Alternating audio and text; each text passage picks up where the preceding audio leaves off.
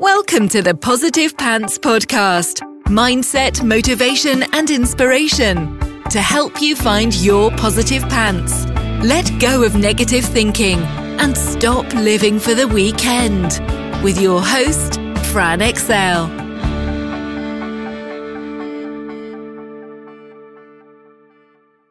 So welcome to the show. As always, it's Fran Excel Mindset Coach, helping you find your very own pair of positive pants so you can get out of your own way and live a life that you love. Thank you so much for joining me. I'm very grateful you've chosen to put me in your earbuds today. Please do hit the subscribe button so you don't miss anything, and do leave me a review. I love reading them, and it really helps me get found by other people who need to hear what I share. I'd also love you to email me your mindset and productivity questions or topics you'd love me to cover to hello@franexcel.com, because I know a lot of you think I'm inside your heads because you tell me all the time. But if I don't know what you need, I can't give it to you. So let me know. So, how to overcome resistance.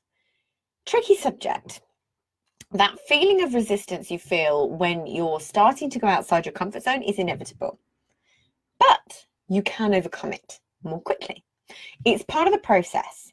Right now, it probably feels like a heavy, negative feeling full of emotion and all the things that you're making it mean, all the negative thoughts of who are you to do this, and you think someone would actually pay that, Not only all the thoughts, but all the distractions and excuses, all the ways you can not actually do the things that you're trying to. The fear, the overwhelm, the blame, the excuses, the overthinking, everything.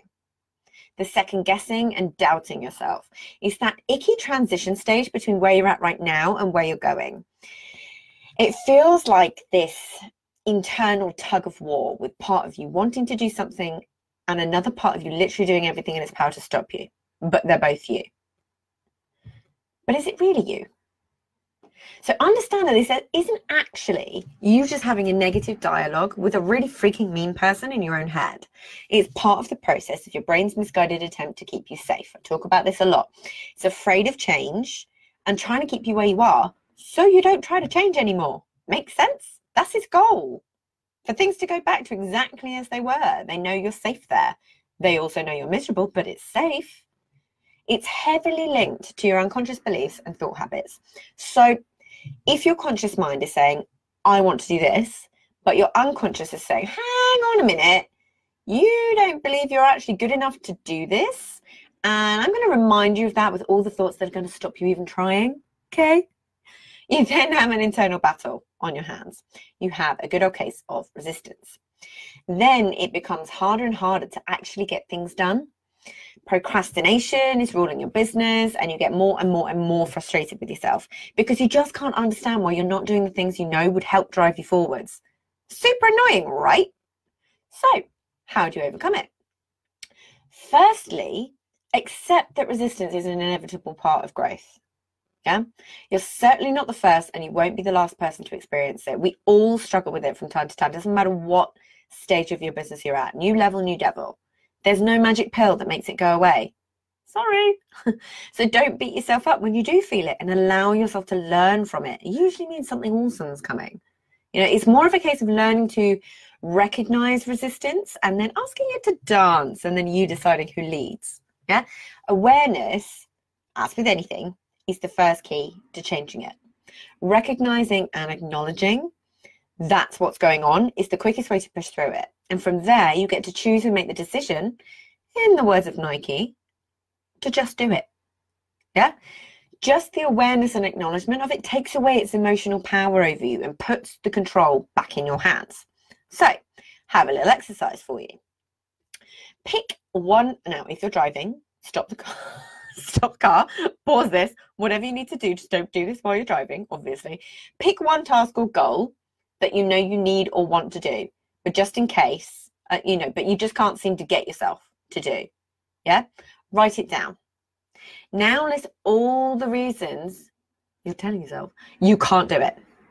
Keep going until you can't think of any more. And now look at that list.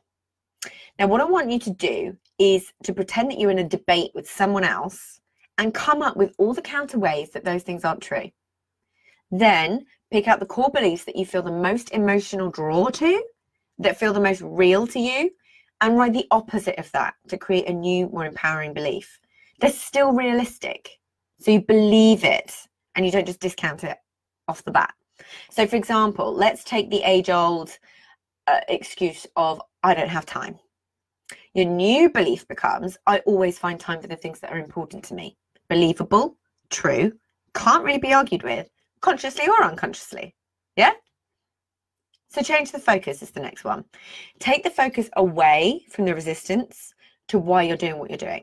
Losing sight of all that, that massive, important, big vision reason you're doing it, even in the first place, is a surefire way to make it louder. Yeah?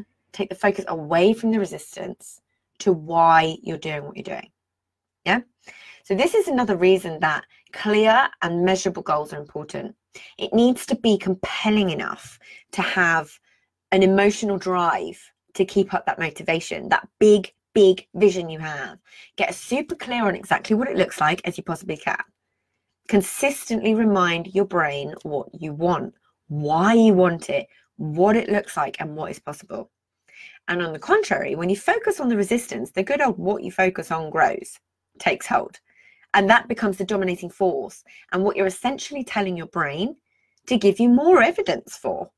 So when you consciously shift the focus from that to what it is you're aiming for, the big vision, then it will start to work with you to make that happen. So the way you think things are the way they will be. It's a self-perpetuating cycle that you're training your brain into. It's not your fault. We all do it. Yeah? Next thing I want you to do is check in with your values. Make sure what you're doing is in line with your values. Is this resistance to change in general and stepping outside of your comfort zone? Or are you actually doing something that doesn't sit right with you? Big question. Next thing I want you to do is change the voice. When we're listening to that inner mean voice, it will take the form of a particular person. Some people hear it as their own voice, like I do. Some people hear it in the voice of a critical parent or family member.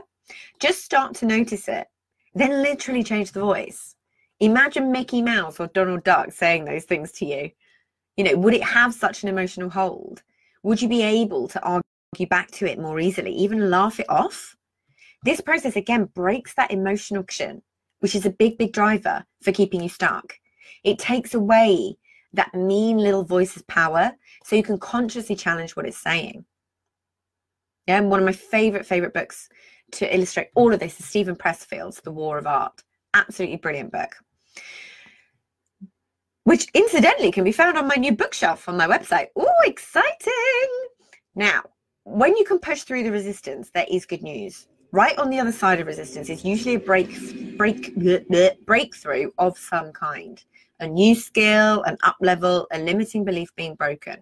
When you can start to see resistance as a good thing, it becomes that much easier to deal with. Yeah? So, if you got value from this and you know in your gut that now is the time to step up and start rewiring your thinking and changing things for yourself, then book in a free discovery call so we can work out what needs to happen to get you from where you're at right now to the action-taking success you know you can be. And if you want my eyes and ears on your problems, I work with people one-on-one and through my Proactive Pants Mastermind. So stop waiting for if and when and decide to change things now, because you can. And as always, I hope that was helpful. So any questions, just let me know. And as always, I will see you next week. Bye.